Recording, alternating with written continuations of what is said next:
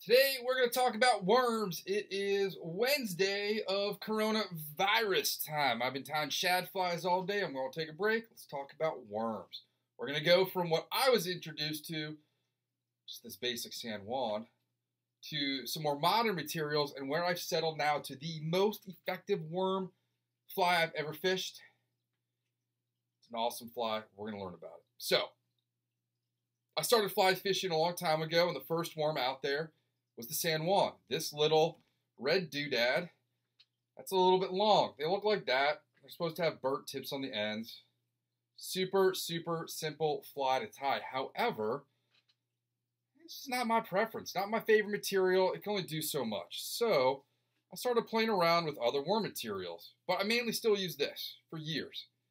Comes in a ball of vernal or ultra chenille like this. Some of them are nice and they don't fall apart on you after a couple casts and fish. It's great for salmon, steelhead, largemouth, smallmouth, trout, rainbows, browns, whatever. That's pretty cool. So everyone knows how to tie one of these. If you don't, let's just knock one out of the way. All you need is, I'm going to do all these on size 10 curved scud hook. I got my new scissors in the mail today. They're awesome. So we're just going to take some thread, 6/0 red, wrap it down above the hook point. Take a piece of this, about 1 inch long. When I worked in Breckenridge, people would come in the store asking us for bubblegum pink San Juan worms.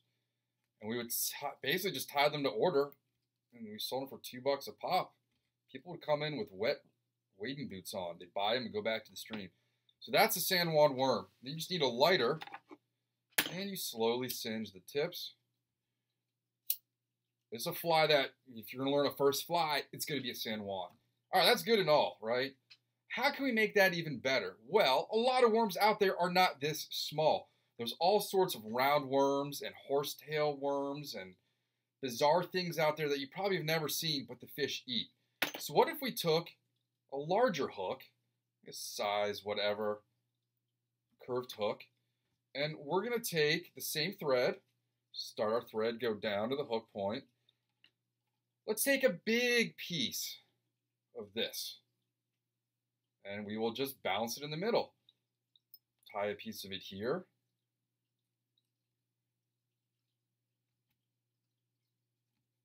Pull that back, wrap all the way forward towards the hook eye, bend it down, like that, tied off and knot it, and you got a big San Juan worm. All right. It's the only way you can really change a San Juan worm after that fish catching fly has been around for decades. And we're going to take the tips so it doesn't come apart, singe them just a little. How would you fish this? Well, it's a great dropper fly.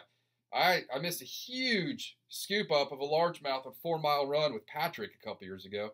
We saw one of these get slurped up by about a 2-pound largemouth, big fat hog, in about 8 to 10 inches of water at low tide. And I missed the scoop. I put it behind a shad jig and then just bounce it along the bottom. Shad jig, bounce it along the bottom.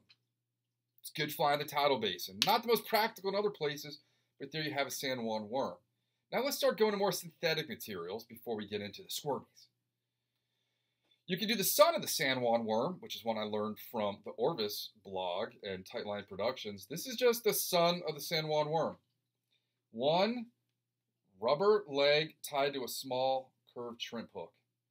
This is basically what keeps your undies and your socks up. Just one of those. Great dropper fly for warm water. Have not fished it in cold water, but awesome, awesome little fly. Then you've got this stuff. This stuff is pearl cord braid. I've got it in purple. Got it in red. Got it in yellow. Blue. Chartreuse.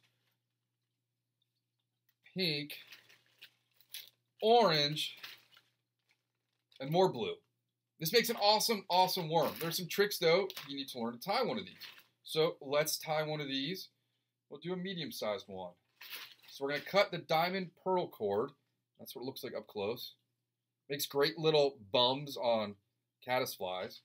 Let's take a number 10 hook, curved shrimp caddis scud, Snowhite damsel hook.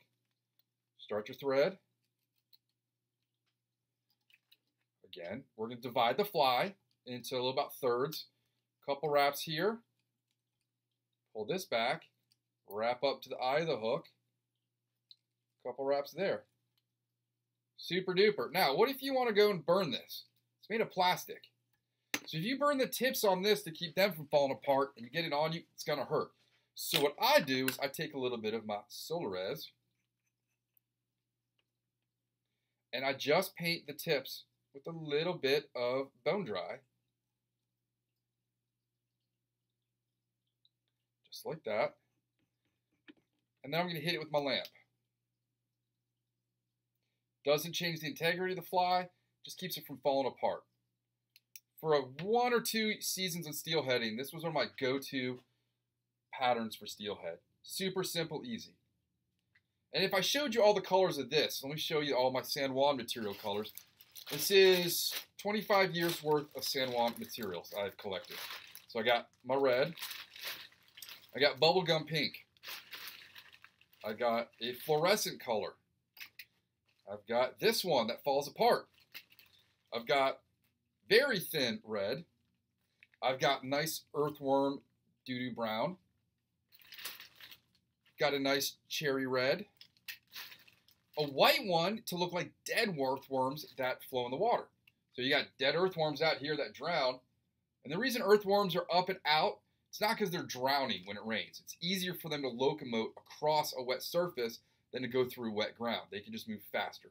And they die, they drown, they wash into the creeks and rivers, and they look dead. There you go. I've got purple. I've got chartreuse. I've got another red one. I've got another pink one. I've got more brown. I've got tan, also to look like dead ones. I've got some more thin burgundy. I got more pink. I got a piece of red. I got fluorescent red. I've got an orange that I think also falls apart. This one I think falls apart. This is a really nice color of natural earthworm color. I just picked these up here and there, and there's a little olive one. Good for a little hydropsyche green snock rock caddis. Got a super thin pink one. You know how old that is if it's got that Orvis logo. And this is actually a little bit thicker worm material. Reed tackle. Fly tie material. That might just be regular chenille. So these are all of my worm colors. I really only tie these for steelhead. They're just collected in a bag. And then if I'm going steelhead fishing, I just grab this whole bag and pack it up and take it with me. So that's it for old school worms. Let's get into some more modern worms. So I brought you traditional San Juan. I brought you long San Juan. I brought you son of the San Juan. And I brought you this one. Now let's talk about spikies. Spikies is it's a plastic material you can get at Michael's craft store. Comes in blue. Comes in chartreuse. These are getting oddly stuck. I'm not trying to do that. I'm trying to throw them behind me. Purple. Red, which is awesome. And we're going to tie it in pink. So the cool thing about this, it is 10 yards for about $5. Age 6 and up for you young tires. And it stretches. You don't even need to tie this on with thread because you can just half hitch it on. No thread required. So this is Spikey's plastic worm material. Super stretchy. Comes in a bunch of colors. And we're going to make an adjustment now to the worms. We are going to take some non-toxic soldering lead and we're going to wrap the shank. Why am I doing this? Well, with these materials, they can slide on the hook a little bit, being that they are silicone. So I'm going to put this down. It took me about 1.5 years of tying synthetic wormage to figure out to use that. Not only does it help the worm sink, because these are mostly used as droppers, it is additionally going to help us tie the material in. I'm going to put a bunch of thread at the back of this to prevent this non-toxic wire from sliding down over the hook shank. We've got our worm material. We're going to again divide it into thirds. 1/3 is in the butt, and about 1/3 is the body, 1/3 is the forward. These don't have great motion in the water, but they've got really good brightness and durability. And I'm going to do a couple wraps there, and then I'm going to knot it. Show you this fly up close.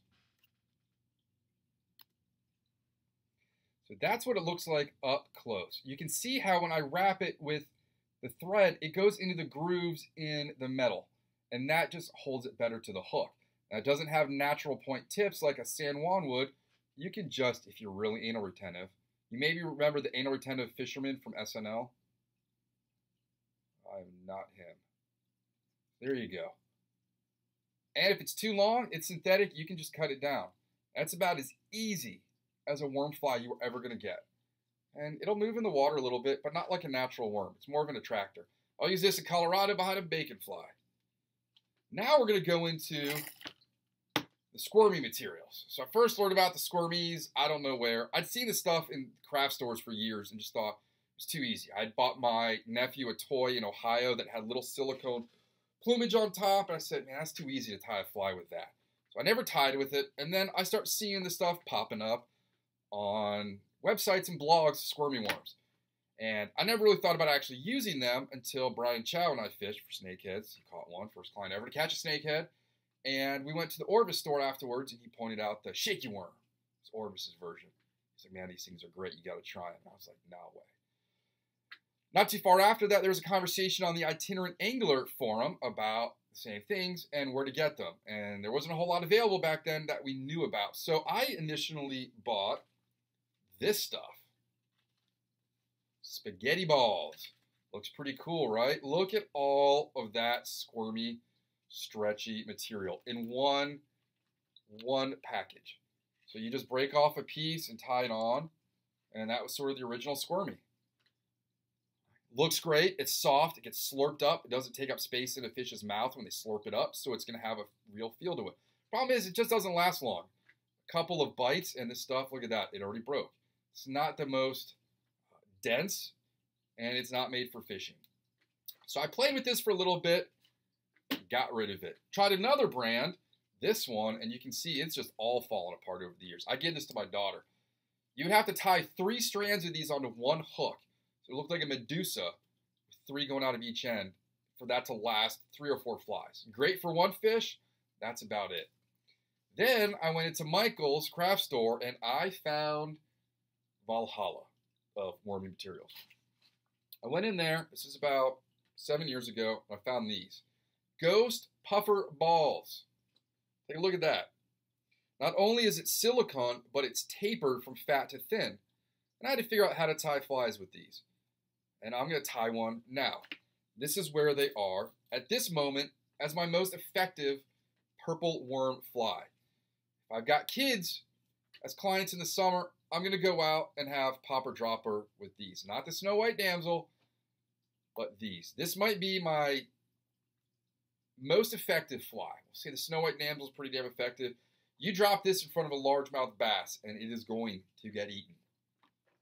So I need 2 of these, and then I'm going to go over the different brands, makes, and models of similar material. I got these 2. We're going to change up thread on this one. Clear thread. If we did red thread earlier on a fly, you can't see it here. Yeah, I can see it here. It's even more noticeable on this type of worm. We got our size 10 hook in there. Non-toxic wire from the hook point forward. Nice and tight wraps to keep it from falling off. Trim. You remember the step I took to keep this from falling off previously? No? Okay, I'll show you. I'm going to start my thread right back here. I'm going to make a big pile, a big bump that will keep this worm from sliding down. Now I'm going to take my first wormy piece, lay it down about 3/4 of the way, about right here. And I'm gently going to pull down with that clear mono. I'm going to pull this back while I'm doing it. Couple wraps here, go forward. right there. You've got brilliant end of a worm. We're going to take this other piece. We're going to do the same. Initially tying it down right behind that hook eye, and that's going to keep it from sticking in odd directions. Do fewer wraps. Here I'm going to go back up, drop my bobbin. I've got this nub sticking out from the second piece. Cut that. This is a little purple nub. Now I've got this awesome looking worm. And what I'm going to do is just pull down, and I'm going to half hitch over the worm and just down to any one of those grooves in the rubber. If I do it in the middle, it doesn't matter. Now I've played with Solarez, coating these to make them last longer. Problem is, in the heat, they fall apart. These things will melt in your car. They will melt in your fly box. They will melt anywhere, which is why I now tie them and freeze them in ice cube trays for really hot days. So you can see now I can pull on this. It's not breaking. When it moves through the water, it's going to move like this. And it is absolutely deadly on fish. Falls apart. It's not going to last. I don't really sell these on the website because they don't last long. I might go out with a dozen of these for a day, and if they melt and fall apart, then I just cut it all off, start the hook over again. That's my number one color and material for my purple worm. Let's go over some of the other materials. You might have seen these things. I don't like them. Too short, not enough action. You've seen these at the dollar store. These are pretty good. Nice length. I do like a blue worm.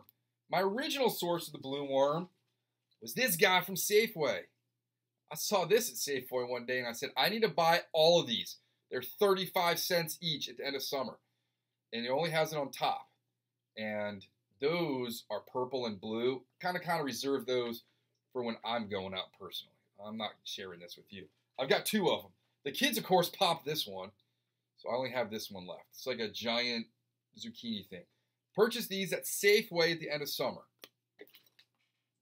Another cool one that we bought in Tennessee, if you remember that podcast, my kid had a fever.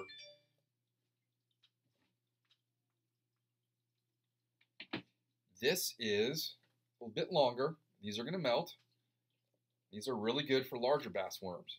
You want to use a little bit bigger hook. You could use, say, a Gamakatsu BS10 size 4 or 6 to tie one of these.